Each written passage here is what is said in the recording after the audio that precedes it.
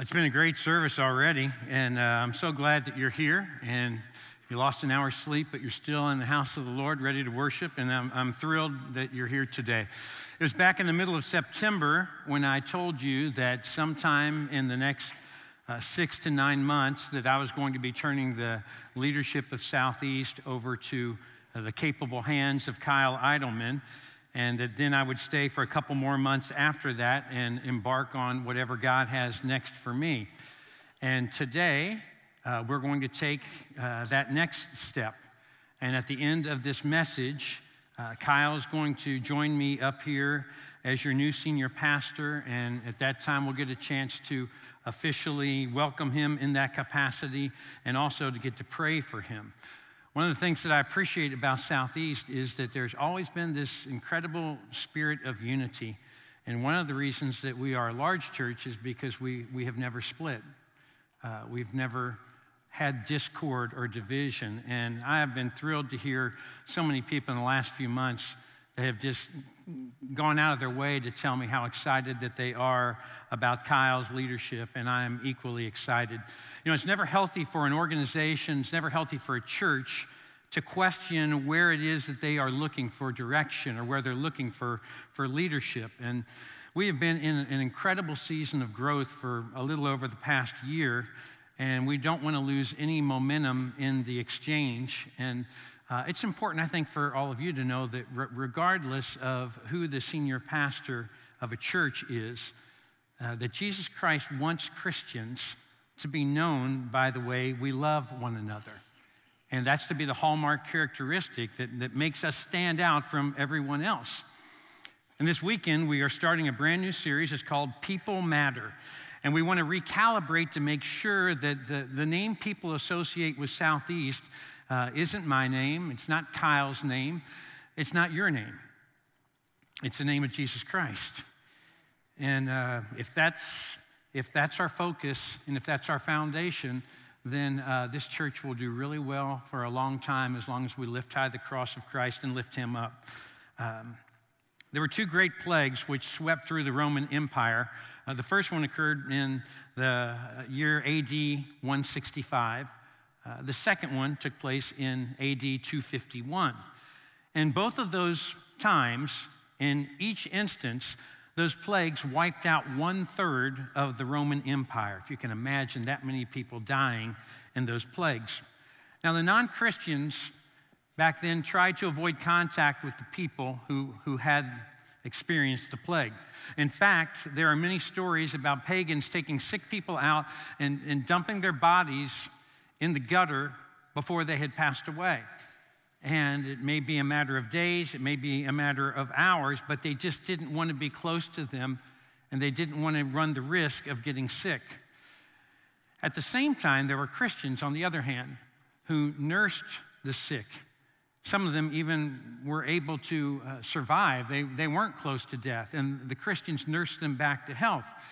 And there were some who succumbed to the same plague that those that they were ministering to had already had. And so there were Christians who were quite visible in both of those plagues, and as a result of it, there were many people who came to Christ, not just in death, but also in life afterwards. Historian Will Durant wrote this about both of those times. Never had the world seen such a dispensation of alms as was now organized by the church. The church helped widows, orphans, the sick, prisoners, and victims of catastrophes. She frequently intervened to protect the lower orders from unusual exploitation. And since actions speak louder than words, here's what the church was trying to communicate. Here's what followers of Christ were communicating. They were trying to communicate that since people matter to God, they should matter to us as well. And there was a time in the early history of the church when that was the norm for the church. And I truly believe that it can happen again, and I believe it can happen with you and with me. And we usually think that if there is some huge need and there's a natural catastrophe or there's some crisis, well, then I'll be glad to jump in and I'll be glad to help. But what if the catastrophe has disguised itself with a forced smile? What if the situation is the person across the table from you that is fighting back tears, or whose heart has sunk so low that it's difficult to even see the crisis that they're in? But you don't have to wait for a plague for your eyes to see the way Jesus sees, and to see people and to see that they matter. And many of you have sent in stories by social media and by texting to us of people who gave you value and honor and who affirmed you in a time that maybe was difficult in your life. And you shared those stories with us. And I noticed as I read through every one of them that there was a pattern that emerged in all of them. And here was a pattern. It wasn't always something big that someone did for you.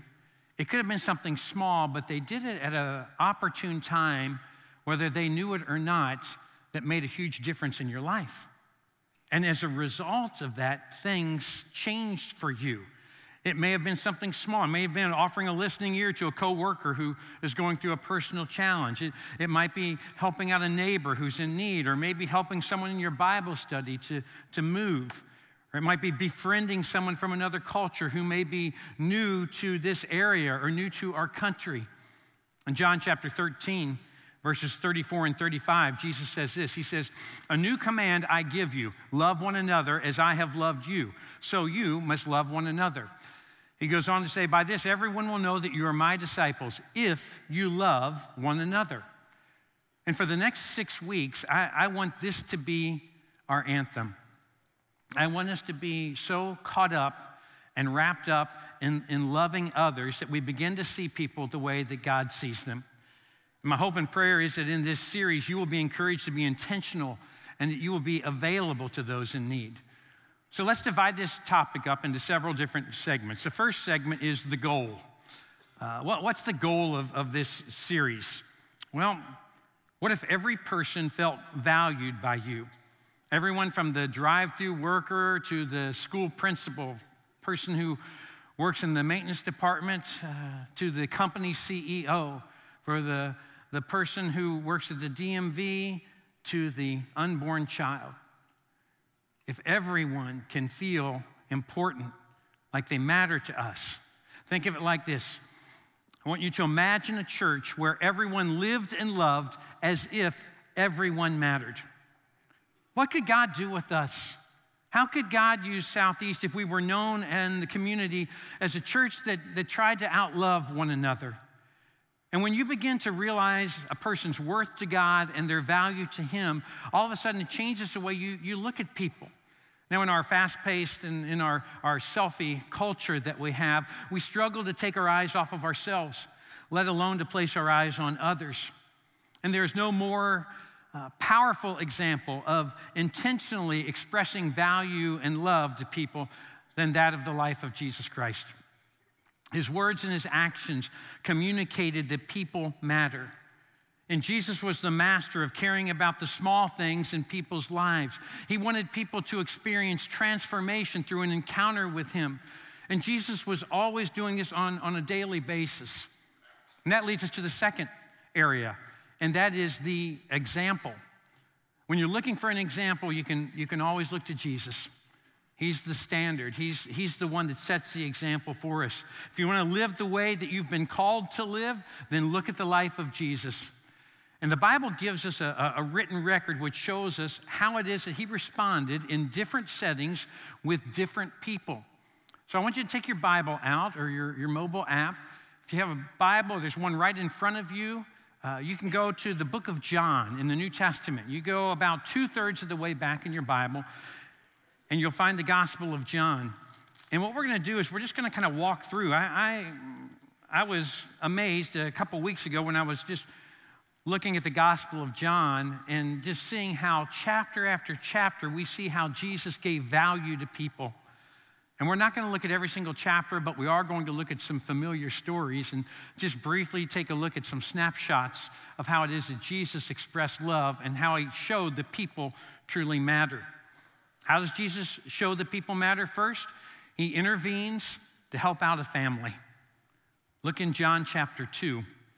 In John chapter 2, Jesus attends a wedding, and it's on a Tuesday. You say, well, who gets married on a Tuesday? Well, a lot of Jewish people do. You know why? In the Genesis account of creation, on the third day of the week, on a Tuesday, that's the only day in the creation account where God says, and it was good. And he says it twice. And so the Jewish people believe that that's a double blessing and that's a good day to get married on. And so on this third day of the week, there's going to be this wedding ceremony. I haven't shared with you yet, but last December, my son, Sam, proposed to Kathleen Rotz, and she said yes. So they are getting married. Yeah, you can clap for that. I'm excited about it. Kathleen is from Georgia, and they met at Liberty University, and so both families have been praying, and they have been preparing, and they have been planning for the big day, and we're very excited. When Kathleen had been dating Sam for a while, she told her dad that Sam's dad preached at Southeast Christian Church in Louisville. And he said, Southeast Christian Church? He said, that's where Kyle Idleman preaches. I'm glad you think it's funny. He had not heard of me, and that's fine. But he said, I have every one of Kyle's books. He said, whenever I go out for a run, I listen to audiobooks, and I listen to him all the time. He was just so excited. Last week, I had a church member who will remain nameless say to me, Dave, when are you going to start writing books like Kyle? I said, well, I've already written 8 books. She said, I've never heard of any of them. So I was a little down in the dumps after that. I was taken back. I got to be honest with you. I went to Kyle for some advice and some encouragement. He had some great words for me. This is what he said. He said, hang in there, Dave. Don't give up. So I can't win any way you slice it, right? He didn't really say that. He didn't really say hang in there. But back in John 2, Jesus attends this wedding, and most commentators think that it's a close family friend or a relative, and that's why Mary is begging for his involvement, and that's why she's directly involved in this.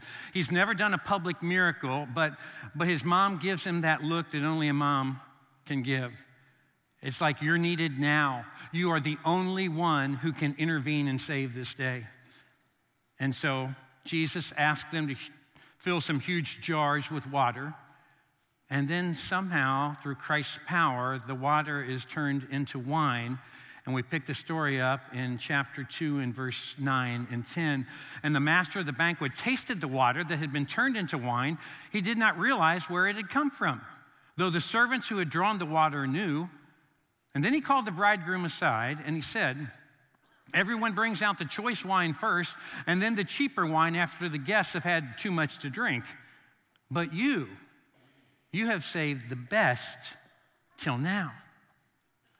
That's Jesus intervening and giving honor to a family.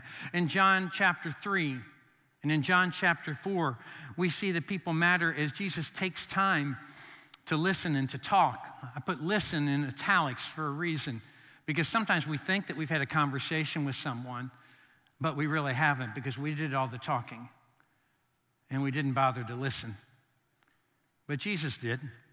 In John chapter 3, he has a deep, long, meaningful spiritual conversation with Nicodemus. And it's not at a convenient time. It's not at lunchtime. They didn't have it set up, or I'll catch at the coffee shop for at the morning time. No, this is late at night, because Nicodemus didn't want anybody to see him. And so something happens there. Jesus listens to him and talks with him. The same thing happens in John chapter 4. He has a conversation with the Samaritan woman. You say he had a conversation with the Samaritan woman? Yes. You see, back then, a Jewish man wasn't supposed to talk in public with another woman unless it was a sister or a relative. And Jesus went beyond that, though. This was a Samaritan woman. This should have been a natural enemy. There was racial and ethnic tension there. And Jesus talks with her. Even when the disciples come up and they stay at a distance, they kind of object to what is taking place. And Jesus is, in fact, fueled by their objection. And when they step back, Jesus steps forward. Jesus didn't have an ounce of prejudice within him. He sees people for what's on the inside rather than what's on the outside. What if we did the same thing? What if we tore down the bridges rather than putting them up? In John chapter 8, turn over a few chapters, we see that people matter as Jesus gives hope to the hopeless. And you know this story in John chapter 8. It's a woman caught in the act of adultery. And even though it takes two to tango, they only brought the woman. They didn't bring the man. And the Bible says that they stood her up in front of everyone. So I used to think that they threw her to the ground. But no, they stood her up for everyone to see, just to add to her disgrace. She probably is trying to cover herself. And these religious leaders say, Jesus, the law of Moses says that you should stone such a person. What do you say? And Jesus doesn't say anything for a while. And then in verse 7, this is what he says. When they kept on questioning him, he straightened up and said to them, let any one of you who is without sin be the first to throw a stone at her. And the Bible says that when Jesus said that the older people left first, and then gradually the next group, and then the younger people. Max Lucado describes it by saying, they left from the grayest beard to the blackest beard, dropping their rocks of righteousness intended to stone the lust out of her life. Jesus says, where are your accusers? Is there anyone here? Look at verse 11. No one, sir, she said. Then neither do I condemn you, Jesus declared. Go now and leave your life of sin. Don't miss this. Neither do I condemn you. Grace. Leave your life of sin. Truth. Grace and truth right there in the same sentence. That's the way Jesus was. Jesus saw the whole situation. Jesus sees the deeper story. And the thing I love about Jesus, he sees her in her darkest sin and in her toughest hour, and he gives her hope. A few chapters later, turn over to John chapter 11. Jesus grieves with the hurting. And you might remember this. John chapter 11, verse 35 is the shortest verse in all the Bible. If you ever asked to quote a verse, you always got one in the hopper, all right? Jesus wept, John 11:35. Boom, take that. So if somebody puts you on the spot, you're ready now, right? But remember the setting. The setting goes back to our previous story because you have Mary, who is the sister of Lazarus. You have Martha, who is a sister of Lazarus, and something is happening here. What's happening is their brother has died. Jesus comes on the scene 4 days later, and when he finally arrives, they're crying because he's been dead for 4 days. And you remember what happens here, right? Jesus starts to cry with them. That's John 11:35. Now, Jesus didn't have to do that, but he did because he was divine and he was also human. He was vulnerable. He knew what it was like to lose a loved one. It would have been real easy for Jesus to say when he saw them crying, say, hey, you know what? Just hang in there just a few minutes and wink at the girls, right? He doesn't do that. Instead, he allows himself to get into the situation. Rather than stuffing away the sadness, he recognizes the pain. Jesus grieved deeply because he loved deeply. And later at the tomb, he calls out the name Lazarus, come out. And we've talked about this before. You know why he says Lazarus? Because if he doesn't say Lazarus, everyone in the cemetery will walk out when the Lord of life gives a command. And so he says, Lazarus, come out. I love the fact that he's specific there. You see, throughout Jesus' ministry, Jesus is always showing value and giving honor to people by calling out their names. Simon, Mary, Zacchaeus, Thomas, Peter, and here, Lazarus. You see, he got close to people. While he is a powerful God, he is a personal God as well.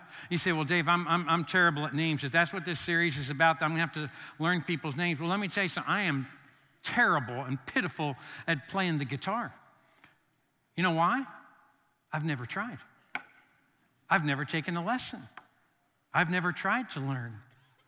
And what you'll find is when you become intentional about people mattering to you, something happens. You make that effort. You reach out. You try to learn that name, something that small. A stranger becomes a friend. An acquaintance deepens because of the small investment that reflects that you actually care about them. You've become involved in their life. And the thing I love about names is that behind every name there is a story. That's why I love baptisms here. There's a story behind every single name. Well, Jesus goes on to show that people matter as he humbles himself to receive from others.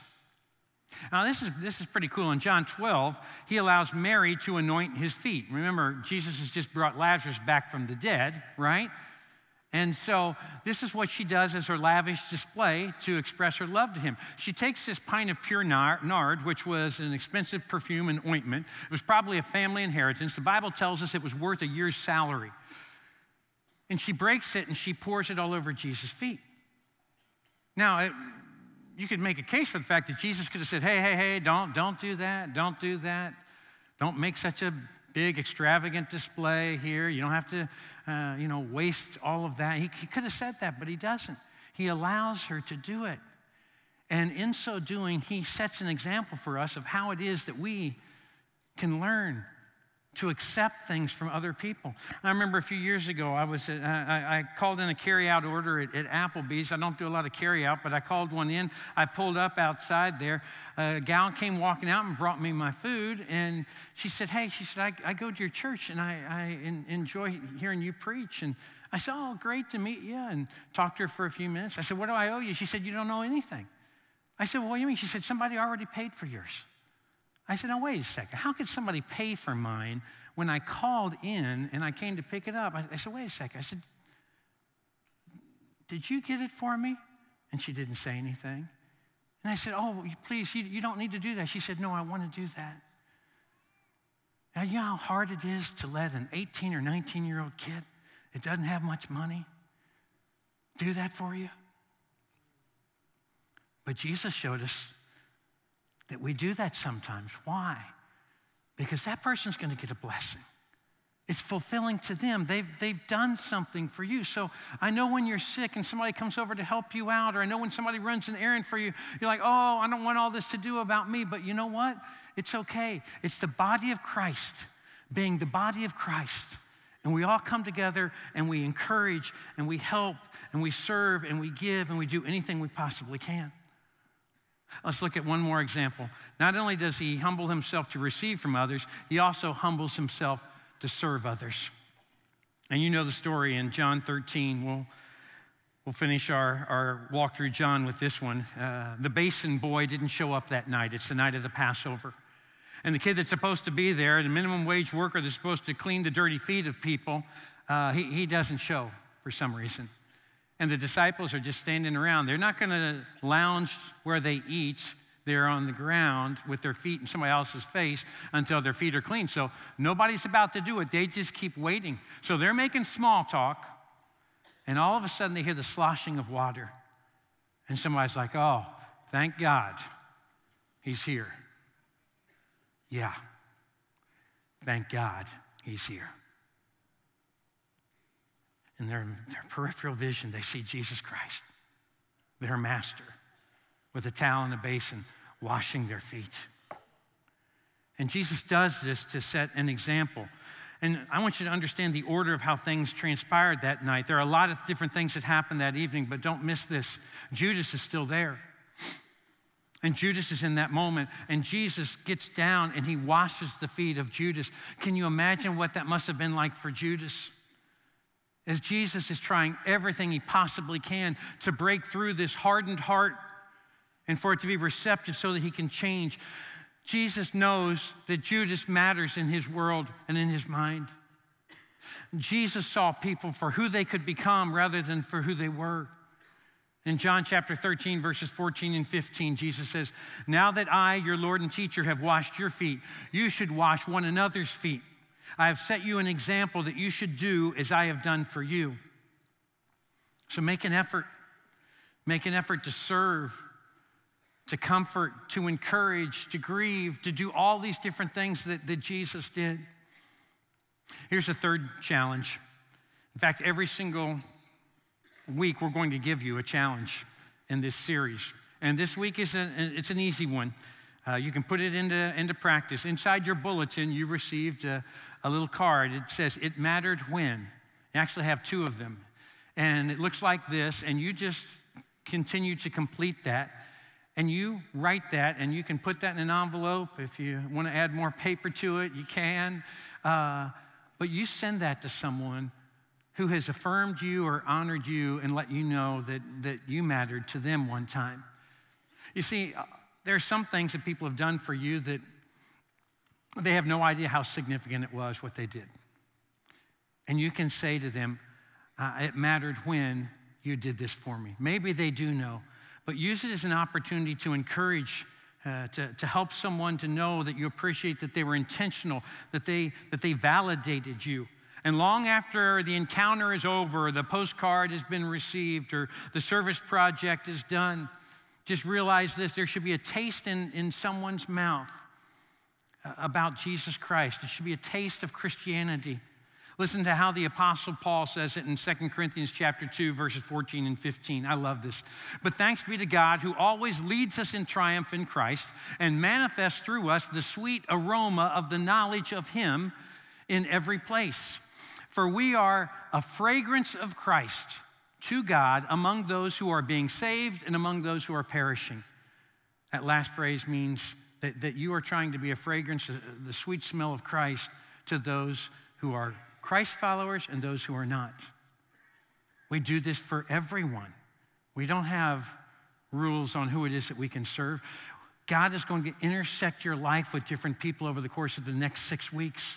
And we want the aroma of Christ to be what is left with them, for them to realize that it's Jesus that causes you to do something like that. Jesus was constantly reaching out to others, regardless of how great they were or how unknown they were, whether they were rich or poor, young or old, sinner or saint. No person is beyond the love of Jesus Christ. He had conversations with an ambitious lawyer, an adulterous woman, a doubting disciple, a money-hungry tax collector, a wealthy ruler, a poor single mom, a criminal on a cross, an unclean woman in a crowd, a paralyzed man, a foreign woman who just needed a drink of water, who had been married 5 times. And to every single person Jesus came in contact with, they always knew that they mattered to him. You see, Jesus Christ loves you just the way you are, but he loves you too much to leave you that way. He just loves you too much. So what if you were to become more intentional about interacting with others? What if you looked for ways to treat others like Jesus would, or like Jesus did? You know, people do matter, and churches are built on Jesus as the foundation, and our beliefs are dictated by God's word. But the leaders can play a pivotal role in the direction that the church takes. And I'm so thankful that Kyle Eidelman is the man who is your senior pastor. There's no question that he's ready. He's been ready.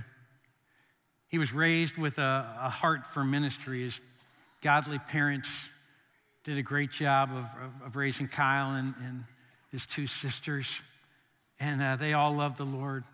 He has been instrumental in our continued growth and in our expansion. His Bible studies and books have impacted literally millions of people. His commitment to Christ, his love for his family, his generosity, his humility, and the way he's handled success at a young age are things that are rare to find in the evangelical world. And being in the second seat isn't always easy to do, especially when he's done it for 17 years. But he has done it with loyalty and with honor and with class, and he has encouraged me, and he has waited patiently. Our staff sees Kyle as an exceptional leader, and I'm anxious for you all to get to see him in that role, because I don't think you get to see him in that role. In that second seat, he's not going to utilize his leadership gifts until he really feels that freedom to. You need to know something. I would not have stayed as a senior pastor of this church for even my second year if it hadn't been for Kyle Eidelman. And I will be on staff supporting Kyle any and every way that I can for the next couple of months. I will be preaching 4 more times in the next 10 weeks. My last weekend at Southeast will be on Memorial Day weekend, May 25th and 26th. You pray for Kyle during this stretch. There's some weeks that he won't be preaching in the next few weeks. These are really pivotal times as he is working on some big direction issues and areas that can help us continue to fulfill our mission. So let me be very clear for you. You look to Christ first, and you look to him. And after that, you look to Kyle as your spiritual leader. And today he becomes your new senior pastor. I have no problem looking to Kyle in this role because I know that he will point all of us back to Jesus Christ and back to God's word. If you have a complaint to make, then you tell it to God or you share it with me. If you have a compliment to give, then you give it to Kyle. It is important for us to be united as we move forward, and I have sensed in the last 6 months just an incredible sense of unity, which says a lot about you, but it also says a whole lot about Kyle. So pray for Kyle, pray for Desiree, and right now I'm going to invite you to welcome your new senior pastor to come out here, Kyle Eidelman.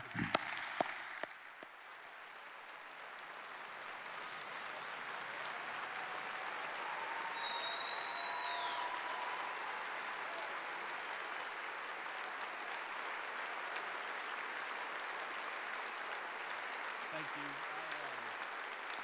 You can be seated. Thank y'all.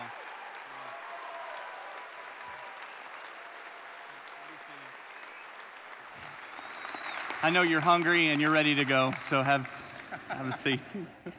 Man, I don't even know what to say. I am beyond words, humbled and thankful. So thankful to God and his grace. To be a part of what God has done here the past 17 years and to be a part of what God's going to do. I'm just really excited about it. When I was 16 years old, I went with my high school youth group to a student conference. I don't remember really anything about the conference except for that Dave was preaching. And I was a sophomore in high school, got to meet him after he finished preaching, and I remember it. It was a significant moment for me, and I didn't even know why at the time, but God knew. And I'm so thankful that he has allowed our paths to come together the last number of years. Dave has been the ultimate example for me in ministry these last number of years of humility, of integrity, of loving other people. And I am incredibly grateful for being able to follow someone who has that kind of reputation and foundation and has showed me how to do it.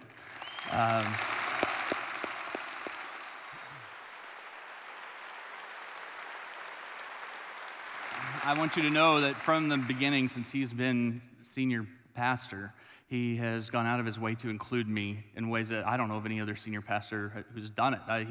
He invited me to be an elder right away. He's shared the preaching with me even the last 4 or 5 years, going out of his way to make sure that I was preaching as much as he did and just making me feel like a full partner. It is incredibly appropriate, I think, that you would choose to do it on this weekend as you start this series called People Matter, because, church, I'm telling you that that value of loving people that he has for 30 years of ministry at this church, he has lived that out every day and in ways that you don't even know.